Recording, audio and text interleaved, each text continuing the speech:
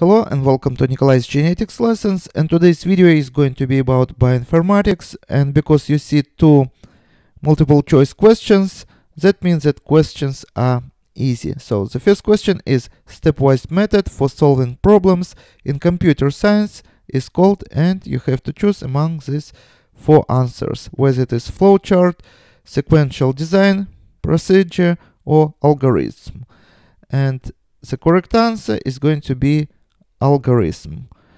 So what is an algorithm? Algorithm is a process or set of rules to be followed in calculations or other problem-solving operations, especially by a computer. In other words, algorithm is a step-by-step solution.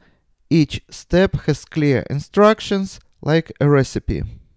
Next question: laboratory work using chemicals, drugs act using water is referred as, and we have to choose between dry lab, wet lab, wet lab, and insilico. And I hope that most of you, of course, would choose wet lab, answer C, and let's specify what each term means. So wet lab is one where drugs, chemicals, and other types of biological matter can be analyzed and tested by using various liquids.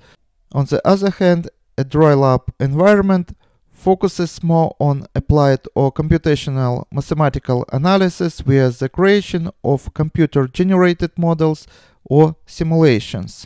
I hope everyone understands answer B, where lab is self-explanatory term, but some of you may wonder what insilico means. And actually in biology and other experimental sciences, an insilico experiment is one performed on the computer or via computer simulation. This word, sometimes it can be a phrase, in silico, is pseudo-Latin and stands for in silicon, referring to silicon in computer chips. And this is all for today. Thank you for your attention. Please subscribe for my new videos that I post almost every day. And see you in the next video. Goodbye.